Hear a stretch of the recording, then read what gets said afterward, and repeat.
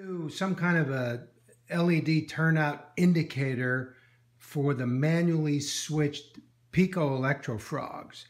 And I've been kind of searching on the internet and talking to people, and I did find a reference to an article in a 1997 model railroader December issue. And it showed a pretty simple circuit, and I'm not real electronic, but I can follow a diagram. So what I've been able to do this morning is to make this circuit work. So you can see the green LED right here. Well, this turnout that's right here is in the normal position, so the train would be able to come in and go on this track. When I flip to the reverse circuit, you'll notice over here that the red LED went on, so the train can come into on this track over here. Now what I've done is there's I think these are 3mm LEDs, got a diode with the band part, which I think is the negative, pointing towards the LED. And then there's a 1500 watt, I think it's 1500 ohm half watt resistor. It's the one I use normally for the LEDs.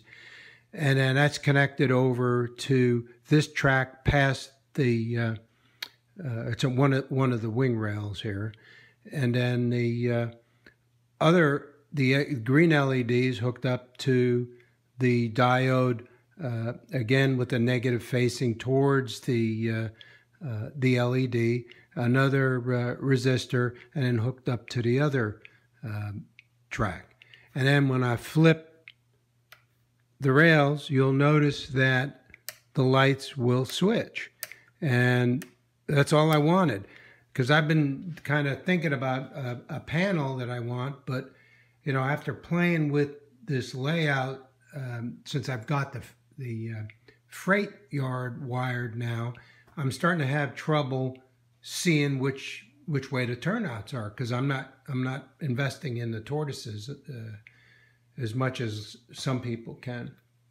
So this will give me an ability now to see which way the turnouts are, and I might use this throughout the layout.